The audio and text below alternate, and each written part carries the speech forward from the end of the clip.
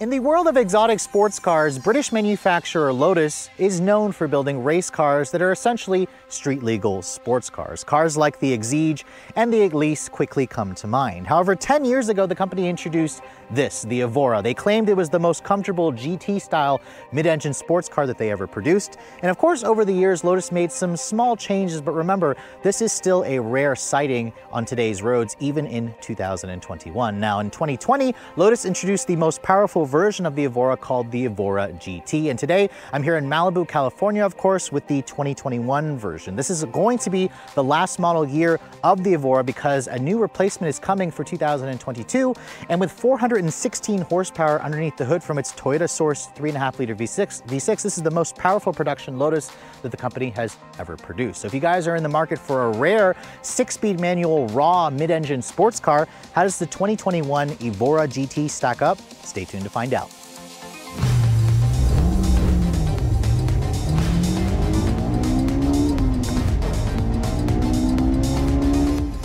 So it has been many years since I showed you guys an Evora on the channel. In fact, over the years, Lotus has made so little changes to the vehicle that I really haven't had a need to review one. However, they made a big change in 2020. So now that I have this 2021 Evora GT in person, let's kind of go over some of the small changes that Lotus has made, because remember, this is going to be essentially the final hurrah to the Evora until the Emira replaces it next year. And for a car that came out back in 2010, I am just shocked how incredibly beautiful this vehicle still is. It still turns a lot of heads when you have it out on the road because a lot of people don't realize what it is. Lotus is not really a brand name that is known among non-car people. Of course, car people know what this is when they see one and they get so excited. But really, if you're looking for a rare sports car that's going to turn a lot of heads, that also gives you the most raw feeling on the road that you can buy today, this essentially is it. Even though Lotus claims this is a road legal GT style sports car, this is by Lotus standards, and we'll talk about that, of course, as we go into the driving portion. Now, of course, because this is an old car, you do only get bi-xenon headlights as standard. That's standard equipment on all vehicles. You have bi-xenon, or you have high intensity headlights for the low and the high beam. There is an LED daytime running light, and then this is the LED turn signal that also serves as the daytime running light. No fog lights on the vehicle, but you can see a lot of the vents on this car obviously are functional. That's going to help with cooling. It's going to help with downforce. My tester has a $10,000 carbon fiber pack that essentially lightens the overall weight by about 50 pounds, which doesn't sound like a lot, but when you have already a lightweight car, it's going to, of course, significantly affect the handling. Now you can see here, a lot of the hood vents here are functional. There's some genuine carbon fiber here. The hood, I couldn't actually get to open. I couldn't find the release for the hood on this vehicle. There is no frunk from what I'm told, but in this Daytona blue color, this is essentially one of my favorite colors you can find on the Evora today. Now, of course, in terms of the design or the size, this vehicle competes with cars like the Porsche Cayman GT4. They have roughly the same horsepower and torque, and it's also roughly around the same size at 173 inches long. This vehicle is a mid-engine rear-wheel drive sports car. As you guys know, these wheels come with the carbon fiber pack. They also come with Michelin Pilot Sport Cup 2 tires. They're wrapped in 19-inch wheels. They are a staggered setup. They are 245s in the front. These tires, of course, with those upgraded brakes, are going to give the Evora GT plenty of grip. Now, of course, looking at it from the side angle here, you can really see just how exotic looking this car is. There are a lot of functional vents, of course. This allows the mid-engine V6 to get air. The roof, as you can see, is carbon fiber. That's going to help lower the center of gravity of the vehicle, and it's really going to improve the handling characteristics. Now, looking at the rear of the vehicle, this is where you're going to see most of the changes that Lotus made in the last couple of years. The rear end has the same signature full LED taillights, which look good. There's now the Lotus on the back that's been spelled out with the carbon fiber. That's all part of the carbon fiber package. And then you can see here a lot of functional vents here that allows for air to pass through. Your reverse lights are back here. And then you can see the exhaust system. This engine sounds phenomenal. Let's go ahead and fire it up so you can hear how it sounds.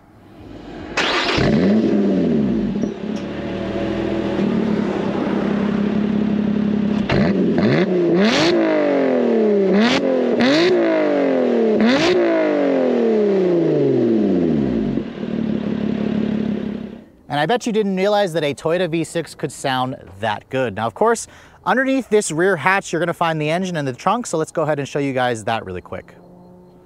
Now, because this is made from carbon fiber, it is one of the lightest rear hatches that I've ever seen. And it's also interesting because Lotus doesn't actually use struts to support this. It actually uses a prop rod, which is also the area where you can see the engine and you'll find the trunk capacity.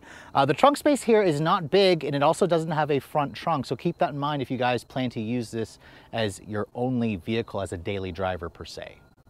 Now, in terms of the cargo space, you can see it barely fits my backpack here that holds my camera equipment. I have a roller bag, a 22-inch roller bag. It's in the back seat because it doesn't actually fit back here. But Lotus says there's 6 cubic feet of space back here. Where? That's where I want to know where it is, because this is relatively deep, but it's also not very wide. So you can't really fit bulkier items in here.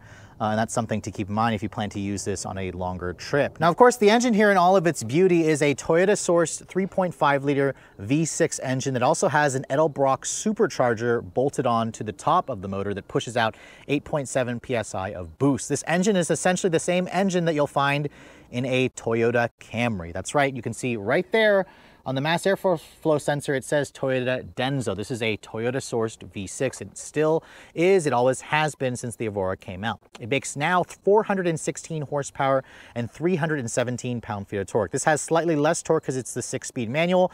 If you guys go for the 6-speed automatic, it'll have 332 pound-feet of torque, which is pretty good numbers. Those numbers practically match the same numbers that you'll find in the 4-liter flat 6 in a Cayman GT4. So very impressive power. Lotus has upped the power by about 71 ponies compared to the 2014 Lotus Evora that I first drove all those years ago. Now, of course, my tester has a 6-speed manual. These are only rear-wheel drive. They come with a limited slip differential, which is going to be, of course, needed for getting that power onto the road.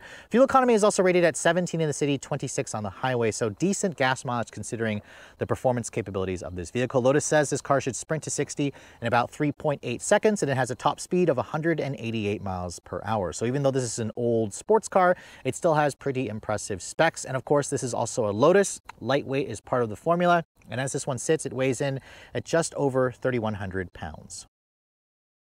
So now that we've talked about the beautiful exterior of the Evora GT, let's hop into the interior. The first thing I want to show you guys, here is the Lotus Evora key fob. This is still very much an old Lotus key that they've been using since this car came out almost 10 years ago. It doesn't include smart key access. You actually have to use the physical key, or you can also push and hold the lock and unlock buttons. To lock the vehicle, you push the Lotus button over here on the key fob. That locks the doors. You can see the mirrors fold in. To unlock it, you push this blank button right here below the Lotus button, and that will unlock the door for you. It even has an old school style key insert there on the door. Now, opening up the door, you can see my tester has these very attractive carbon fiber bucket seats that really hold you in place. Unfortunately, they only adjust basically for recline and for forward and back. You can't adjust the height of it. You can't adjust these bolsters. They are a really basically firm seat, and you need to try them out to make sure that they work for you. I don't particularly think they work for me especially well. I got a little uncomfortable on my longer trip, but you can't argue just how beautiful these seats look. It reminds you you're in a race car. Now, looking at the door panel, you can see lots of good materials in here. This car is hand assembled, of course, in England. You have leather on the door panels here, stitching, of course, stitching and suede Alcantara. You'll find along the entire door panel. You have a piano black plastic accented door handle, and you have relatively decent quality switchgear in here. But you also will find a couple of parts sharing switchgear here that I might even recognize from a Ford product, which is a little bit interesting. Now, this is a really low sports car, and unlike the Exige and Elise, which had really wide tunnels right here, or a really wide door sill, the Evora is a little bit better in that regard, but still, you have to kind of duck as you get in, and you still have to kind of avoid this right here, which is kind of a pain. This was a lot easier when I was in my 20s. Now, as I'm getting to my 30s, I think I'm just getting old, and I think this is a little bit annoying to get in and out of. But once you're in and you shut the door, you can see the door has a relatively solid sounding thunk. And then starting this car is a 2-step process. You have to stick the key in the ignition, which some of you purists out there will like. You turn the key all the way to the end of the cycle, and then because it's a manual, you have to put the clutch in, obviously, and then the button to fire up the engine is over here. And then, of course, once the engine starts up, it sounds fantastic. It even has a sport mode for the exhaust.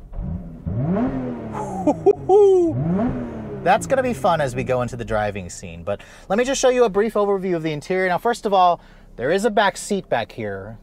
But as you can see, I'm putting my suitcase back there because you wouldn't want to put any friends back there that you enjoy, that you liked. Basically people with no legs or cargo back there. There's no room back there. It's just used for storage essentially. But in terms of the materials, you can see the dashboard has the same nice stitching here with the leather along the entire dash. You can see it's got an old school airbag cover there. Your vents are up all the way back here. They're a little bit hard to reach. They're kind of far. You have genuine carbon fiber here on the instrument panel hood. That's all part of the carbon fiber track, or the carbon fiber package. The steering wheel, you can see, nice flat bottom design. The horn, it sounds pretty dinky for this little car, but hey, I mean, what do you expect? The steering wheel does adjust for just tilt, but no telescoping function. I wasn't expecting that. It does come with cruise control, of course, but no steering wheel audio controls. You push this little button here at the end of the stock. You can kind of change what the display over there looks like. It looks really old as well, and also is a little bit slow to change the look, although some of you may also like the traditional analog style there for the speed and the tachometer. You've got this 7-inch Alpine head unit here, which does include Apple CarPlay and Android Auto. You essentially have to plug in your phone here. It's a wired connection, but once you do that, trying to do it with one hand here is a little bit of a pain. Once you do that, it pops up here on the screen. It also includes Bluetooth capability, but this screen is very, very aftermarket. It's essentially what you might find when you go to just like any aftermarket store like Best Buy. You'll find that here. This is a pretty old screen. The screen, as you can see, the resolution isn't that great, but at least it has Apple CarPlay, so that's nice. It also has a backup camera. When I go into reverse here, you can see there's a really terrible quality resolution there. So the tech in here is not wonderful. There are relatively nice feeling buttons here. There is just a one-level heated front seats, which is great. You have a glove compartment over here, which opens up. It's really, really small. It's not damped or lined with felt. You have single zone manual climate control here with pretty straightforward buttons and controls. I also like how they feel really nice. The shifter, it has relatively shorter throws, but I will say it doesn't feel like it likes to be rushed. It also has a nice metal gear shifter. So again, very, very mechanical. Reverse is accessed by pulling up on that. You have a traditional hand style parking brake here, but no center console really here, no armrest, which would be nice, although this is slightly padded over here. A little bit of cup holders over here. You have a 12-volt power outlet, and then the USB cable is in here. But again, it looks like it's an aftermarket unit that actually comes from the factory. In terms of the visibility, it's okay in here. This is kind of thin, but you also sit really low, and you can't see anything out of the back. That's your view out of the back. As you can see, there's literally just these little slats that kind of get in your way. But overall, the seat comfort, or the interior roominess, feels okay. But just keep in mind, something like the Porsche Cayman is going to offer significantly more room. All right, so here I am in Malibu, California, the same place where I actually drove the Porsche Cayman, or Boxster models, all of them basically. And I'm in the direct competitor, although this competes more with a Cayman, not necessarily a Boxster. But we are on probably the best roads you could ever be on for a vehicle like this. And you also get to pass through tunnels, which is awesome because it allows you to basically do this.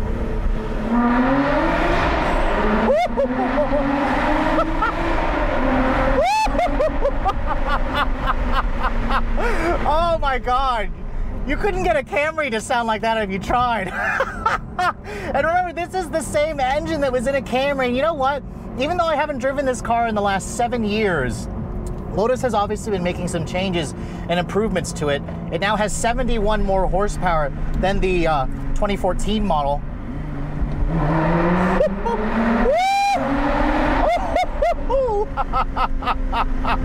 Unfreaking believable. That is just, oh.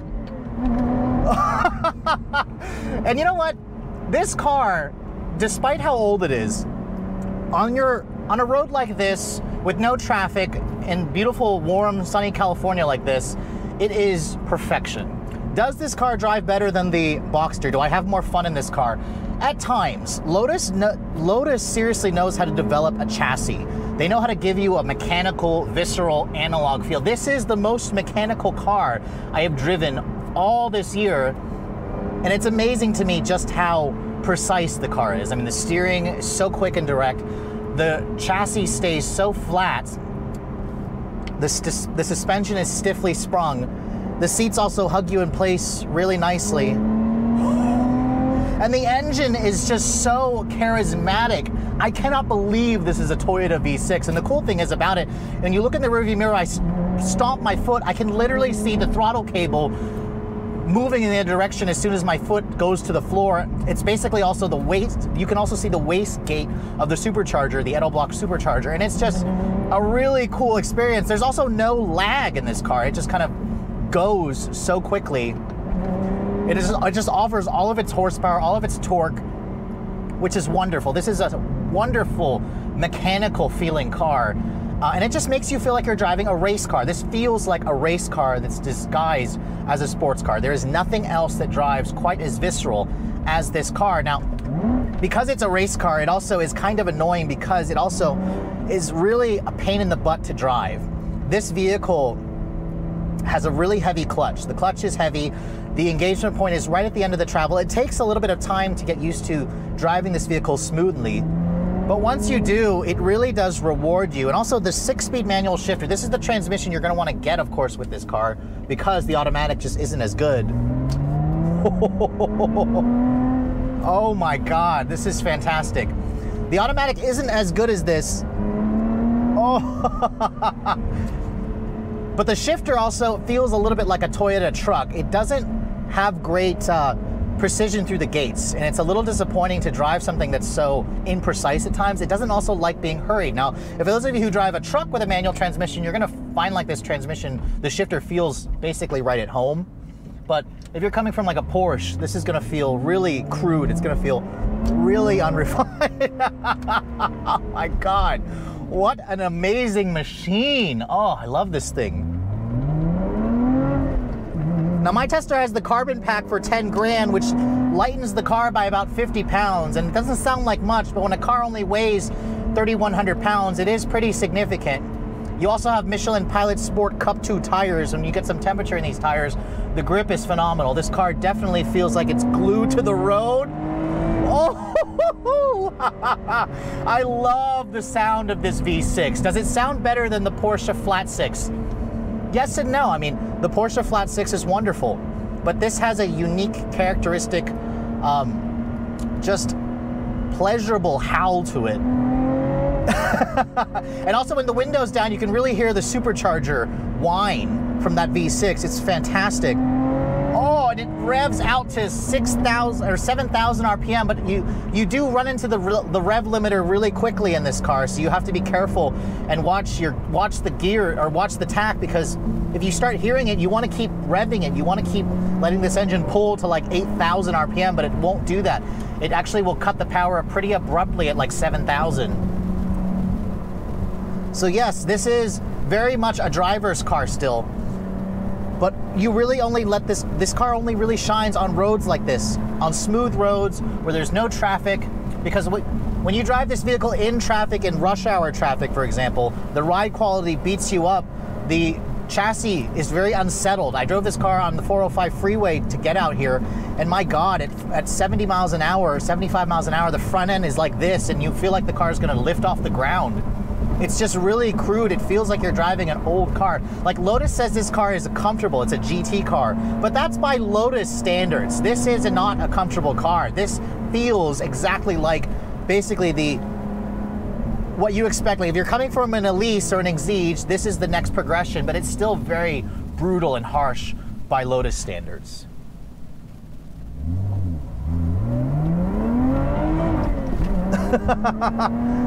Again, it doesn't like being rushed through the gates, so I find myself purposely slowing down my shifting. But when you get it right, this is a really rewarding car. In fact, with 416 horsepower, Lotus says this will accelerate to 60 in 3.8 seconds. Now, 3.8 seconds is not incredibly fast, especially in this segment. The one thing that I also really hate about this vehicle when you're driving it normally is the visibility in the back, or the lack thereof. Literally, this car could use a rear view camera mirror. I look behind me and all I see is just slats. But you do see the engine, which is nice, but God, look at this. As I go around this corner here, the car just feels so stable.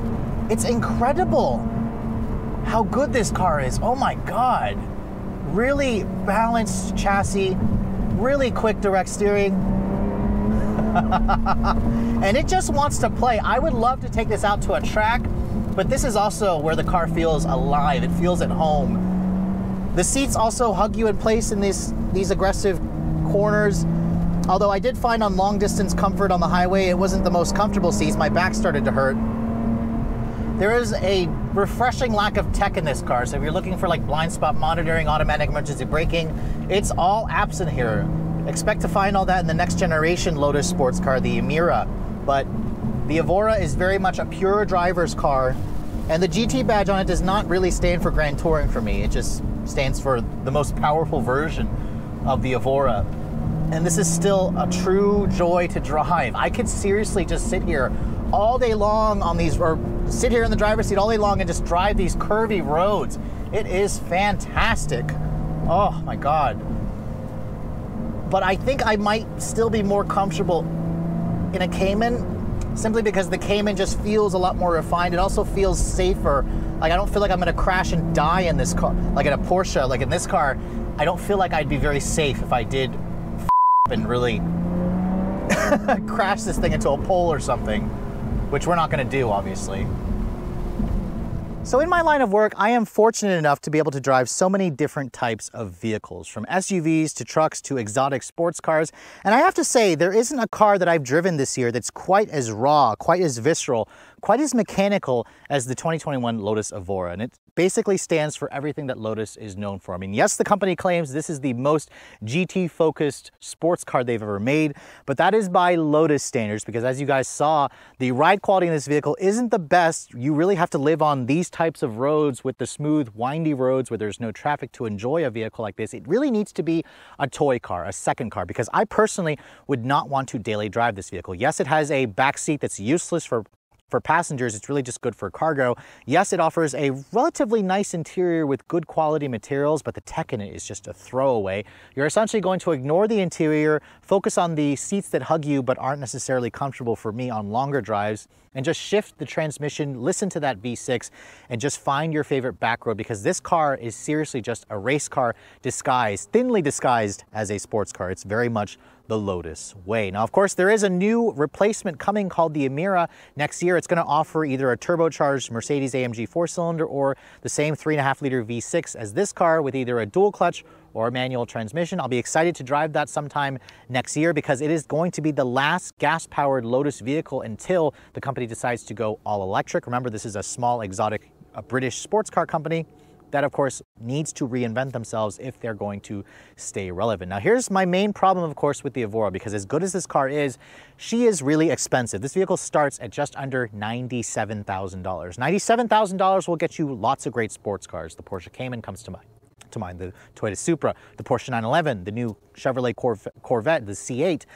and this one here, what's the options that it has: the $10,000 carbon fiber package, the $6,000 for the paint, a few other upcharges here, plus the destination. You're looking at an as-tested price of 116 grand. 116 grand is way too much money for something that is too much of a toy for me. If I'm going to pay this much money, I want it to also be usable in terms of using it on the road and also using it on the track. And for me, the Evora GT simply just doesn't meet that. I would rather just go for a Porsche Cayman GT4. However, keep in mind that this vehicle is going to be extremely rare. You see lots of Porsches on the road. This, however, is a Lotus. You don't see very many of these on the road. Everybody stares at it because they wonder what the heck it is when they finally do see it on the road. But with all that said, I hope you guys have enjoyed my full overview on the 2021 Lotus Evora GT. If you're also looking to see the latest cars I'm testing, be sure to follow me on Instagram at Redline_reviews, like us on Facebook, and as always, guys, please keep subscribing to the Redline Reviews YouTube channel for all the latest reviews. Thank you so much for watching. I'll catch you all in the next video.